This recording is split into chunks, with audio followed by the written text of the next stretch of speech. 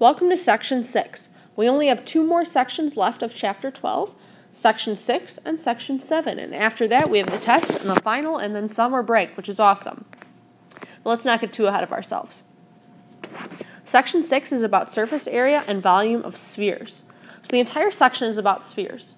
We've done surface area before, we've done volume before, but now we're doing both surface area and volume of spheres. So as you can guess, our objective is to calculate the surface area and volume of spheres. We're going to be learning 2 more formulas today, but both formulas are on your formula cardstock. We're just going to jump right in with a new formula. The surface area of a sphere is 4 pi r squared. So let's do example number 1. It says calculate the exact surface area of the sphere shown. So I'm going to start with a formula. My surface area is 4 pi r squared. So I have 4 pi times 8 squared. Now I need to think about order of operations. What comes first? Well, parentheses. Okay, I have parentheses, but I don't have to do anything in those parentheses. Please excuse, okay, e, exponent comes next. So 8 squared. So I have 4 pi times 8 squared is going to be 64. Okay, after exponents comes multiplication. I need to multiply 4 and 64. When I do that, I get my surface area to be 256 pi inches squared. I don't want to multiply the 256 and the pi because I'm asked for an exact answer. Exact means I should have pi or a radical or a fraction. So that's my answer, 256 pi.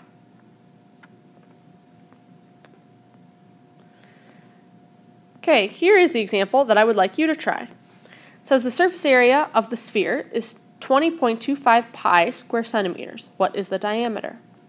So right now, you're going to work backwards. I gave you the surface area, you're finding the diameter. So pause the video and try this one on your own, please. Come back after you have finished. Good luck.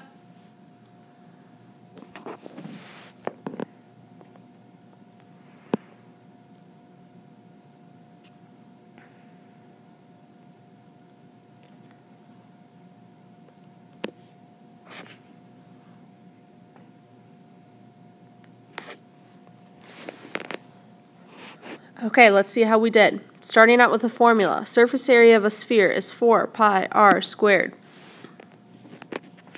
So I have 20.25 pi, which is my surface area, equals 4 pi r squared.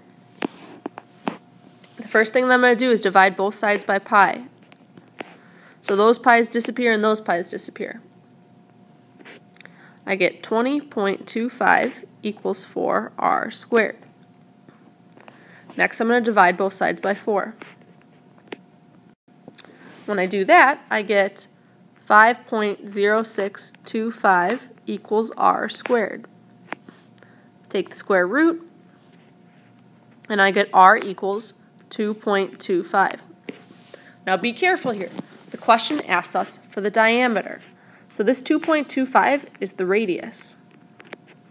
The diameter is going to be twice that. It's going to be 2 times 2.25, which is 4.5.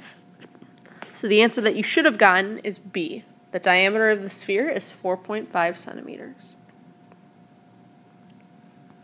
So hopefully that one went well for you. My guess would be that if anything tripped you up, it was the question, the diameter part. If you got the question right, awesome job. If you made a small mistake, not a big deal, we're just learning.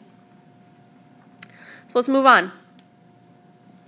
One piece of vocab is hemisphere.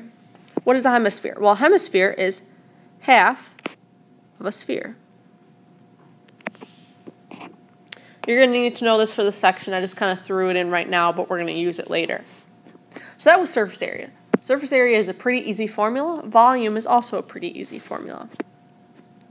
The volume of a sphere is 4/3 pi r cubed. Again, this is on your formula cardstock, so it will be provided to you. You just need to know how to use it. So let's jump into a volume example. It says the diameter of a soccer ball is 22 inches. Find its volume. Starting out with the formula, volume is 4/3 pi r cubed. in this case 4/3 pi. We are told the diameter is 22, so then my radius is 11. It's going to be half of 22. By order of operations, I want to do the 11 cubed first. When I do that, I get 4/3 pi. 11 cubed is 1,331. Next, I'm going to multiply. I'm going to do 4/3 times 1,331. So I get my volume to be 1,774.6 repeating pi. I generally like a fraction though, so that's going to be 5,324 divided by 3 pi. And then both are inches cubed. So volume is always units cubed. So that was the volume formula. Not too bad. Let's turn the page and look at another example. Okay, so example 4, it says calculate the volume of the solid shown. We're going to notice two figures here. So you might have difficulty seeing the figure right up close, but what we have is a cylinder, and then we cut out a hemisphere. So it's like we took a cylinder and we cut a hemisphere out of it. So in order to find the volume of the solid, I'm going to have to find the cylinder, the hemisphere, and then subtract them. Starting with the cylinder, volume is going to be the area of the base multiplied by the height. Well, the base is a circle, so it's going to be pi r squared, or pi times 2 squared, times the height of the cylinder, which is also 2. So the volume of my cylinder is 2 times 2, 4, times another 2, which is 8, so 8 pi. Now the volume of the hemisphere. Now an entire sphere is 4/3 pi r cubed. But I have half a sphere. I don't have a full sphere. So I'm going to multiply by 1/2. So this ends up being 1/2 times 4/3 pi times 2 cubed. Now, this is a lot of math, so please make sure you put it in your calculator correctly. But when I put this in my calculator, I get 16/3 pi. So now the volume of my total figure is going to be the cylinder, 8 pi, subtract the hemisphere, 16/3 pi. So my volume ends up being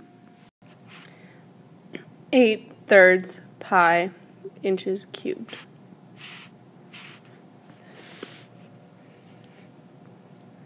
Okay, so let's look at the next example. This is our last example together. It says, in a sport called sphering, a person rolls down a hill inside an inflatable ball surrounded by another ball. The surface area of the outer ball is 324 pi feet squared. Calculate the volume of the outer ball. Okay, so I gave you a picture right there to let you look at what sphering looks like. I was shocked to even hear that this was a sport, but I thought it would be an interesting example. So we are told surface area is 324 pi. We are asked to calculate the volume. Okay, starting with surface area. Surface area is 4 pi r squared. Volume is 4/3 pi r cubed. So in order to calculate the volume, we're going to need this radius. So the first thing that you need to do is find the radius. Then use it to find the volume. Right now, pause the video and do this one on your own, please.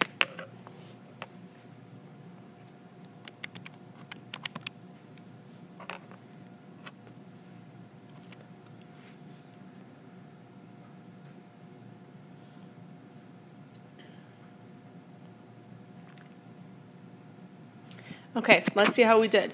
Now, we were given the surface area. So we know that 324 pi equals 4 pi r squared. Now, if I divide both sides by pi, I get 324 equals 4r squared. I divide by 4, I get 81 equals r squared. So r equals 9. Okay, so that's the first thing that you should have done, is use the surface area formula to find the radius. The radius ends up being 9. Now the question asks us, though, for the volume of the outer ball. So now I'm going to have to substitute this into the volume formula. So volume is going to be 4/3 pi times 9 cubed. So this ends up being 4/3 pi. 9 cubed is 729. Next, I'm going to multiply the 4/3 and the 729, and I get my volume to be 972 pi feet cubed. So hopefully you got that one right. This has brought us to the end of the video. Our objective was to calculate surface area and volume of spheres. So, per normal, you have one problem to do on your own to show me that you understood what you're doing. It says the volume of a hemisphere is 18 pi. Find the length of the hemisphere's radius. So you may need to go back in the video or look back in your notes to look at what is a hemisphere. When you come to class tomorrow, I will expect this problem to be finished. Please bring any questions that you have to class tomorrow. See you tomorrow.